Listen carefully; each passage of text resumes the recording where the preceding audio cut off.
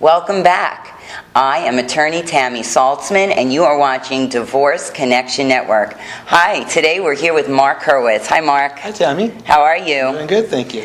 Marc is one of my coolest guests. He is a private investigator. He owns Crossroads Investigations, and he has been in private practice for the last 6 years.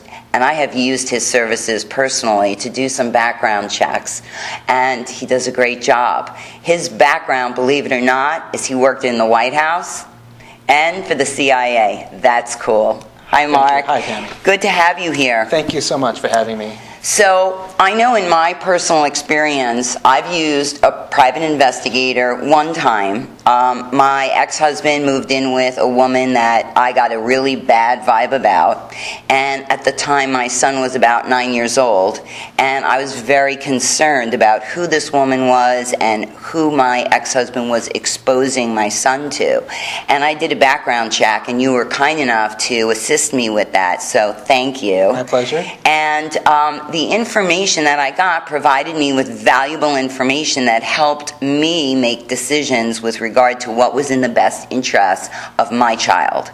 And so I know that there is a need for private investigation services, and I know that sometimes clients, feel that they need the services when they really don't.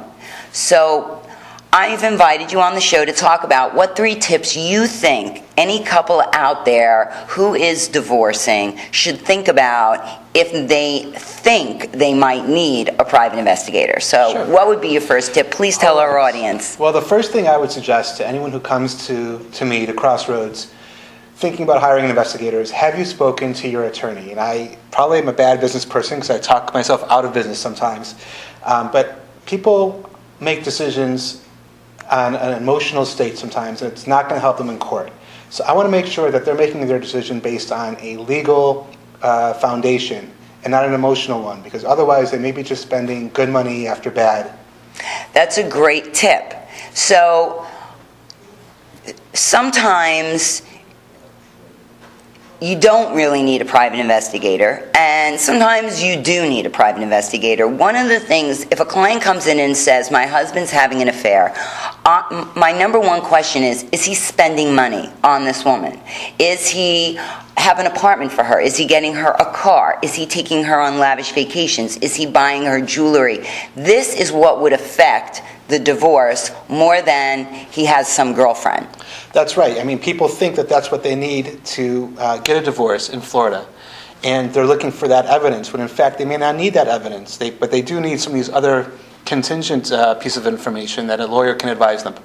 Right. So what Marc is saying is that in Florida, you don't need a reason to get divorced. This is a no-fault state. If someone has an affair, it doesn't make them bad, it doesn't make them wrong, and it doesn't make the court favor you over the other spouse.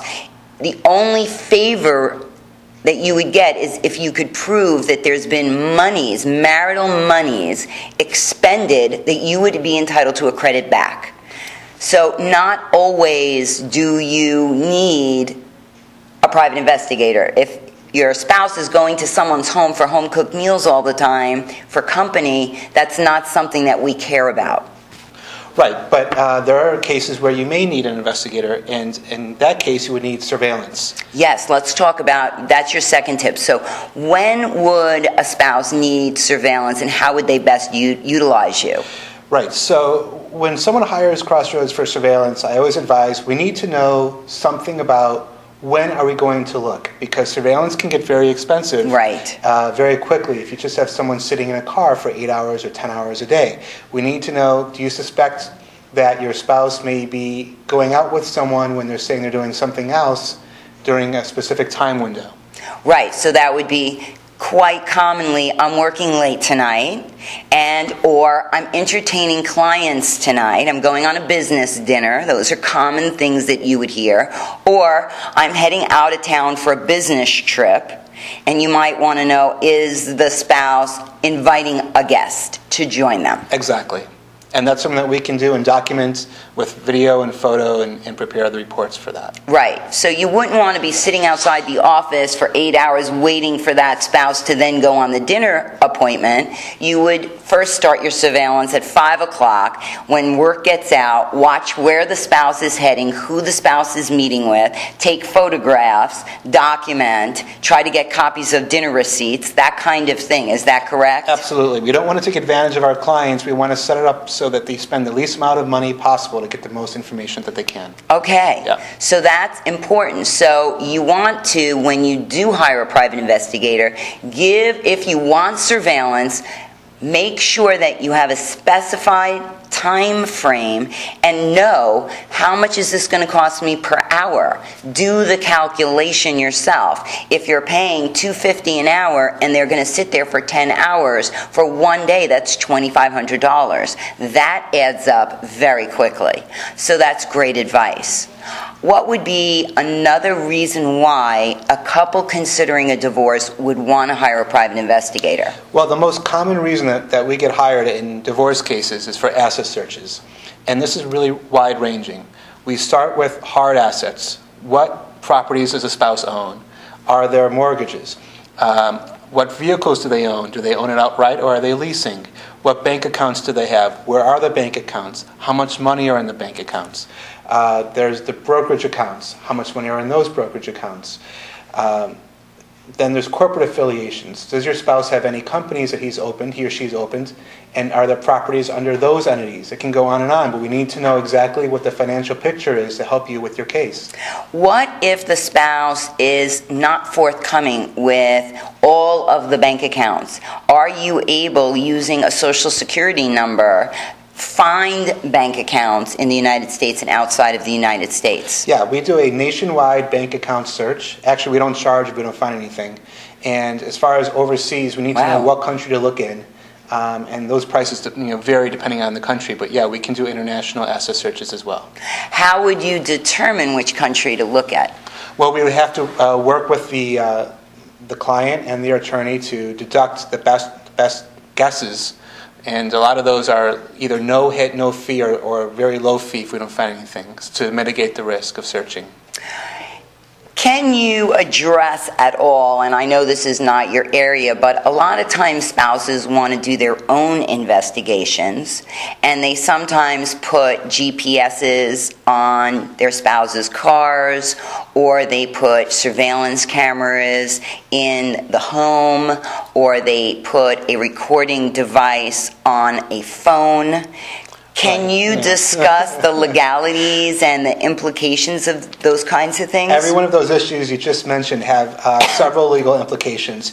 You need to know the law. You need to have someone working with you who knows the law. Otherwise, the evidence you can collect may not be usable in court. For example, in Florida is a two-party state for audio recording, two-party consent.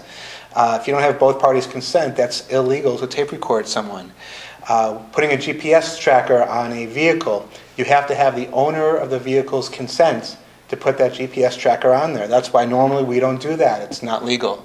Of course, if you have minor children, that's a different story.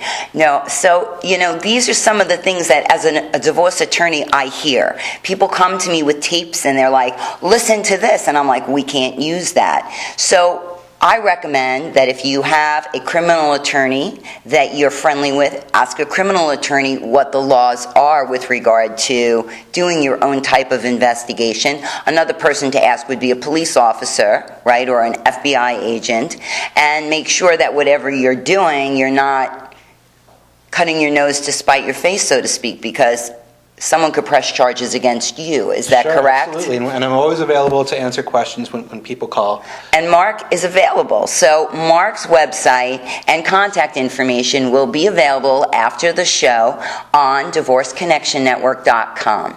And we hope that you feel free to reach Marc there if you have any questions. And please feel free to find a family law attorney that will give you a free consult so that you can determine whether or not you even need to use a private investigator. And finally, be careful. If you are doing your own investigation work, make sure what you're doing is legal. Thanks for joining us. Marc, so nice to have you here. Thank you so much, Tammy.